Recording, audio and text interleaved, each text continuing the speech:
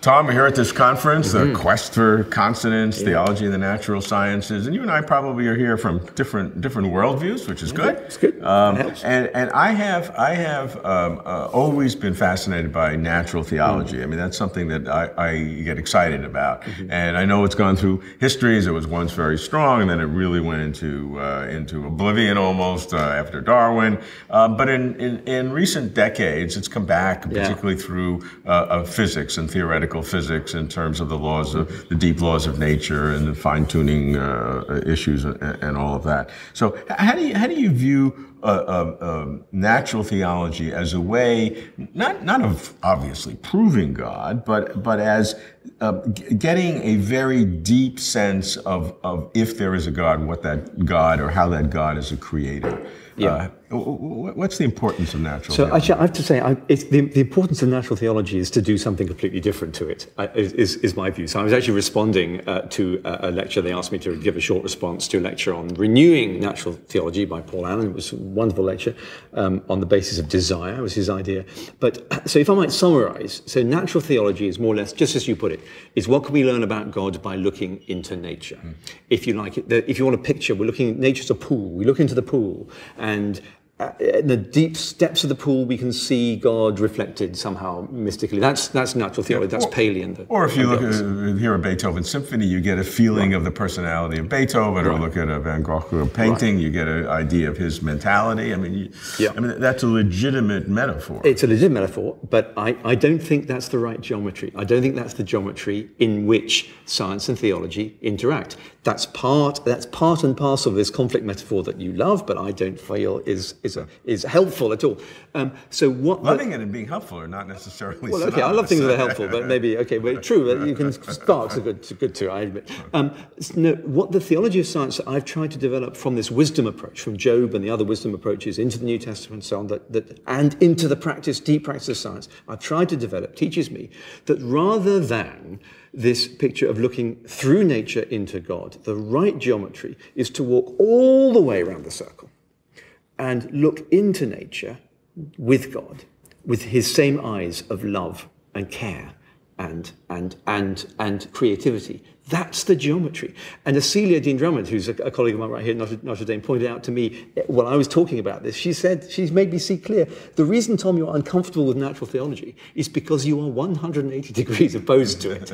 You don't look into nature to see God, you look with God into nature.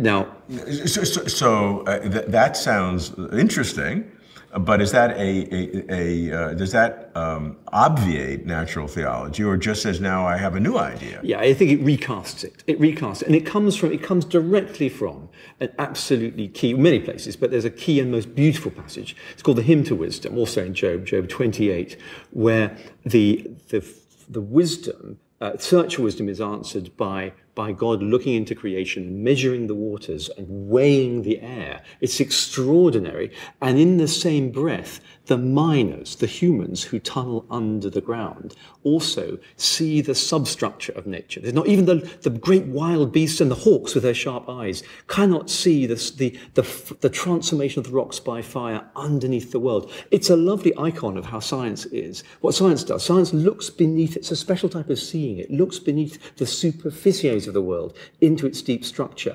And that's what God does too.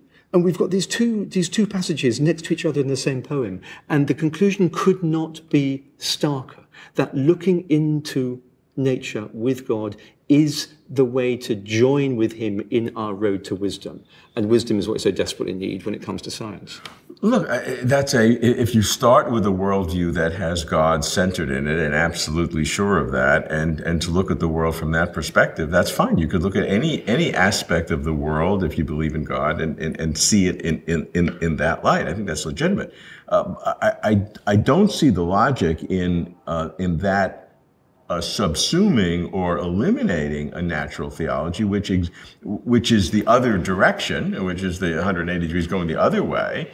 Either it works or it doesn't work. Right. Are you claiming that it doesn't work? That natural theology should remain buried? where it was until maybe a few decades ago? Well, providing it's honest natural theology. You see, when theology tells us to look at all creation and see God, you've got to take all creation, not just the lovely galaxies we saw pictures of and the star clusters and the lovely pink sunsets, but the cancer, the deaths from the earthquakes, all the nature red in tooth and claw. You've got to see all that. Now, a natural theology that can get to grips with that and see in it nature exploring this fundamental value of freedom, and to stand with Job and God, saying, when Job's railing at God for creating a chaotic universe of pain, and God says, come with me, and let's see about creating a world. And he says, yeah, I can deliver you. I can deliver you a lovely, ordered, peaceful world, as ordered as a stone, as regular as a crystal, and every bit as dead. That's the natural theology that, for me, answers. It sounds like you're a very good natural theologist. Well, but as I say, I'm really, you may seem so, but I'm really 180 degrees around the back. I'm looking into, the reason we often don't see God in nature is because that's not what is because we're looking at nature with him, with his love.